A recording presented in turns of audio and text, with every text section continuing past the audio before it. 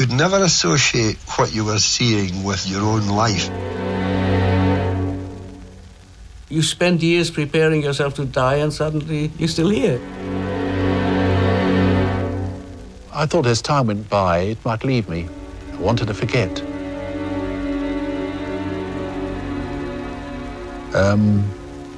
But it never does leave you.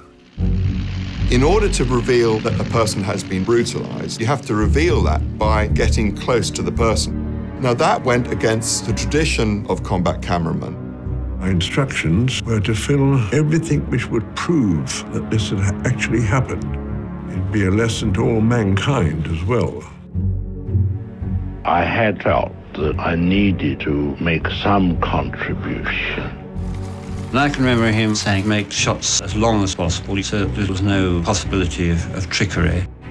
Look, the Bernstein film was made with the best of intentions, but at a given point became a political inconvenience. It was a powerful piece of cinema and also had been made by some of the best film technicians and writers of the era. The whole human story is there.